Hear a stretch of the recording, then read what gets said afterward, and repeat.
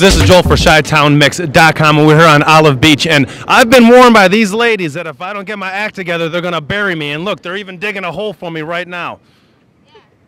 How are you ladies enjoying the Air and Water Show? Good. It's really awesome.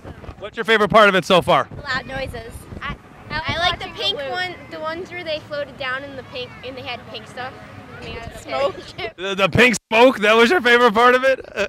Now, do you normally come to the beach, or is this something that you just did for the first time this year? It's our second year.